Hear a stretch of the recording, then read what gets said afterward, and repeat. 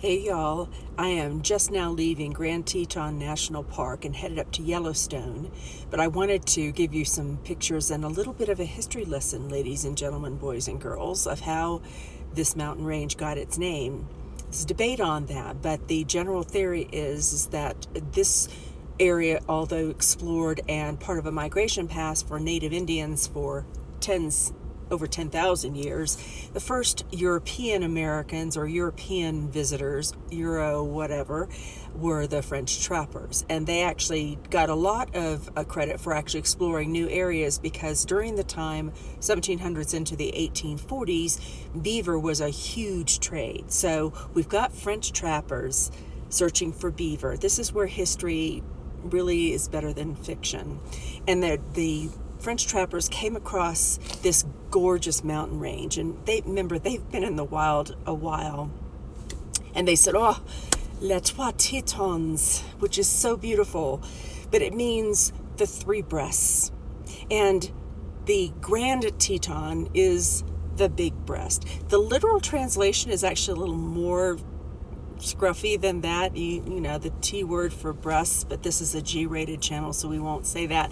But that's actually how it got its beginning. I think they've tried to change the name. They've also tried to gentrify it and say, no, it was really named after an Indian word. Nah, guys, it was named after breasts by the French trappers, and that human nature's human nature. That's what stuck with the early pioneers, and the Tetons, go to the Tetons for hunting, and that is what we have. We have a national park and a whole mountain range named after female anatomy. You're very welcome. Let me show you what I've done while I've been here in the Tetons. It is really worth a visit. I'm leaving here and driving up to Yellowstone, straight up the John D. Rockefeller Jr. Plaza Parkway, and I'll be up in Yellowstone for a week, and I'll show you that. But let me show you what I did in the Tetons, because it really is worth visiting, breasts or no breasts.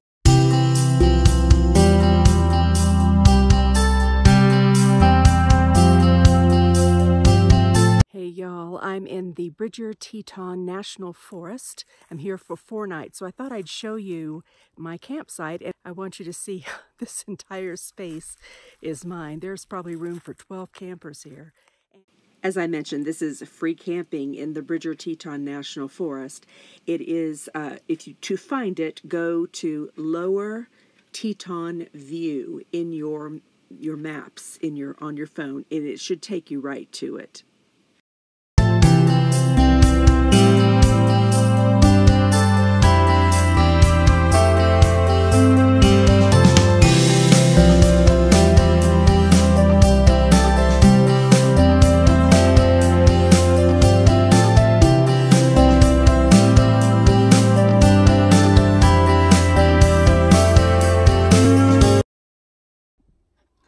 I hope that was helpful to you, but here's the thing.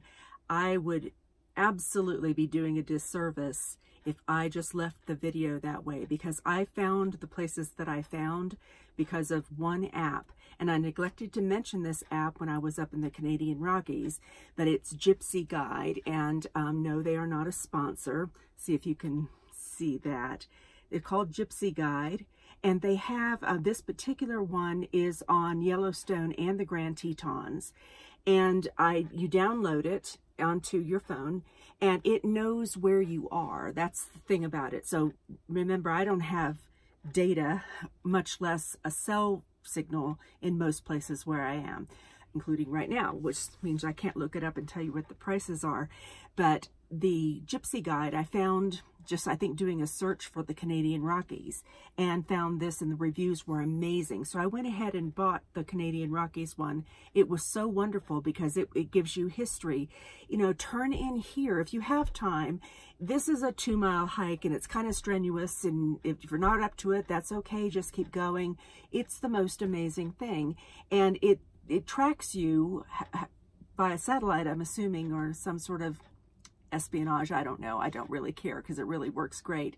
So I bought the one for Yellowstone and Grand Teton.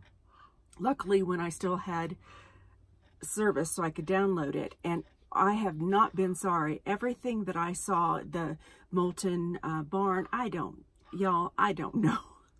enough to know to go to Mormon Row and take a picture of Moulton's barn. I just don't. In my old life, when I went on vacation, I researched the hell out of everything.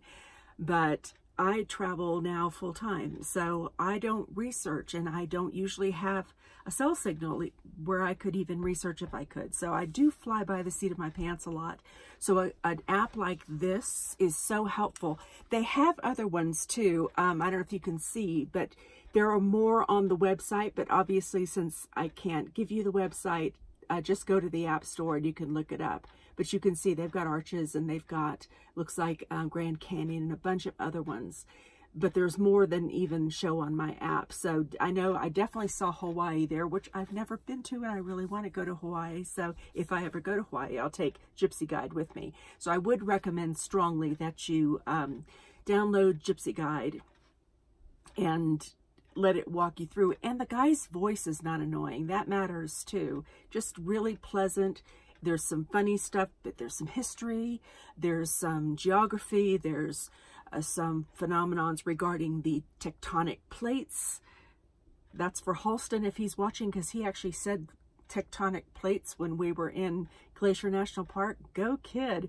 But so anyway, I would really recommend it. It really wouldn't be fair for me to do this video or the Yellowstone video that I'll be doing next without giving some credit to Gypsy Guide, because it's really an awesome app. And so I did want to close on that. So I hope the video was useful.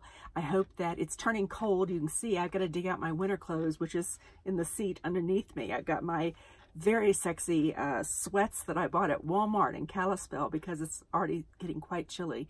So I hope you enjoy it, and I'll see you in the next video. And make comments if you have some comments or questions, or if there's something you want to see more of, because I don't know what I'm doing here. So just tell me whatever you want to see. If it's a nasty comment, I'll just ignore you.